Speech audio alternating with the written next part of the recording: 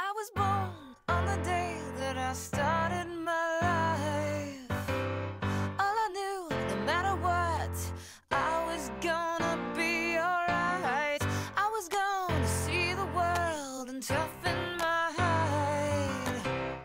I was on to be the one, so let me be myself and die. Oh, I never felt so alive.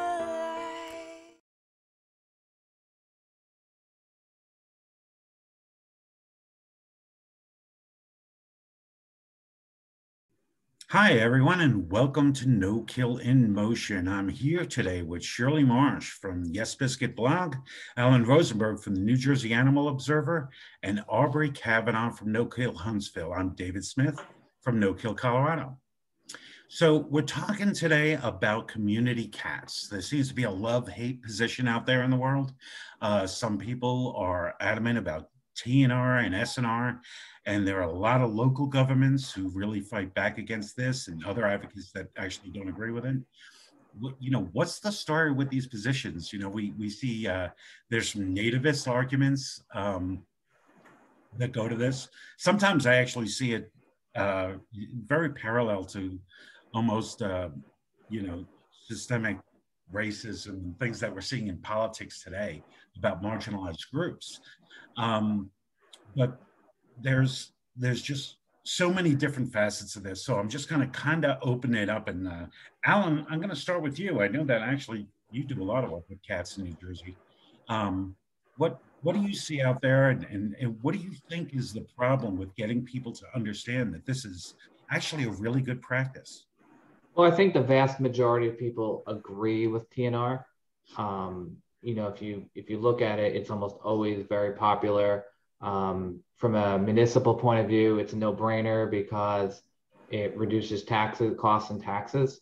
Ultimately, I think the real problem is a small subset in the environmental community that have this idyllic view of the world. And I get it because, before I got into shelter reform, I was very much into wildlife issues. And it seems like a lot of these people believe that cats are quote unquote non-native and therefore are worthless and should be eradicated like a disease. And the reality is, number one, a lot of their studies about cat predation are false. They're based on islands, which are not applicable to continental areas like the United States. A lot of the birds that cats end up killing are birds that would have died anyway. They're injured, sick, so they wouldn't, reproduce, et cetera, for the population. So bottom line is, I think there's a small subset of people that have undue influence, particularly these conservation groups. And then there's these other people that just don't like cats. They're cat haters, and they call and complain. And sometimes it's easier for municipalities to respond to those calls and remove the cats. But of course, it doesn't solve the problem because new cats come in. And that's why you need TNR or SNR to solve it on a long-term basis. Shirley, what has been your experience with TNR, SNR, and how the public views it, how local governments view it? Well, I agree with Alan. It is generally popular, I think, with the public. Cats are extremely popular as pets with the public. So we have that on our side. But where I see just heavy resistance is, as Alan mentioned, the wildlife community, scientists in the wildlife community, especially, they just continually state that TNR doesn't work. And when you try to push back and say, well, these studies have found that it does, or even when you look at studies that have been done where they have in fact killed the feral cats, and then they find that the population is not only not decreased, it's actually increased. And even those studies, the scientists will come back and say, well, we need to kill more. Give us more money. We've got to just keep killing more. And that attitude, that the only good cat is a dead cat, and these kind of things. It's just, it's very discouraging, because in other aspects of animal related work, these same people are very sensible and will look at literature that maybe would influence their thinking or change their mind. That's the whole nature of science, is about learning and changing their positions. And it seems like with cats, that just often doesn't happen. I always point out, and for our listeners, my favorite website on this is Vox Felina. I'm sure all of you have probably been there one time or another. I absolutely adore that site. I adore the way they look at the data and the way they present it. And quite frankly, I think Alan, you brought it, they debunked most of it. In fact, from the scientists that actually did the study, said, that's not quite what we said. Something, a lot of the scientists actually said, that's not what I was actually putting forward. And the sample wasn't the right size or something like that. So I just want to throw out Vox Felina. If you're interested in this subject, please go out there and check it out. Aubrie, what about TNR, SNR? What's going out there in the community?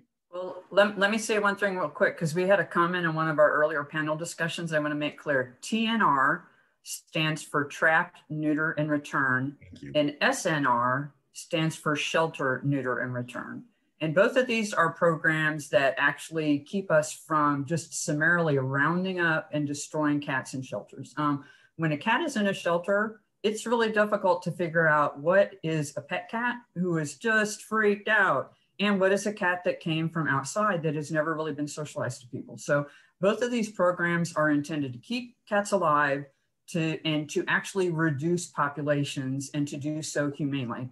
And it's just seen as a better way to spend money. And it works. I mean, I'm sure all of us have TNR stories. I mean, we do TNR at the office where I work, and we started about 10 years ago, and we had a population of maybe about a dozen cats. And we're down to, I think, probably 2 or 3 at this point. And even when we're not sure who we're dealing with, it still works to our advantage.